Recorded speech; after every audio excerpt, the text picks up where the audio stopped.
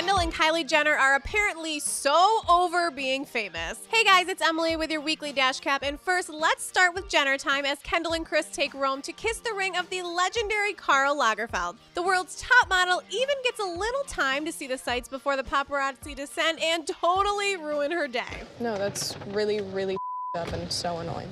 And you wouldn't think it, considering this dress that was all over her snap, but Kylie is also struggling a little with the fame game. I'm over not being able to go out and just be like normal for a second. You know?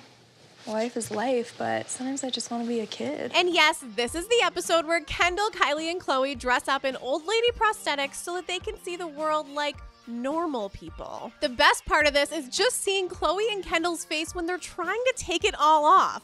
Guys, that was totally me before I started using Proactive.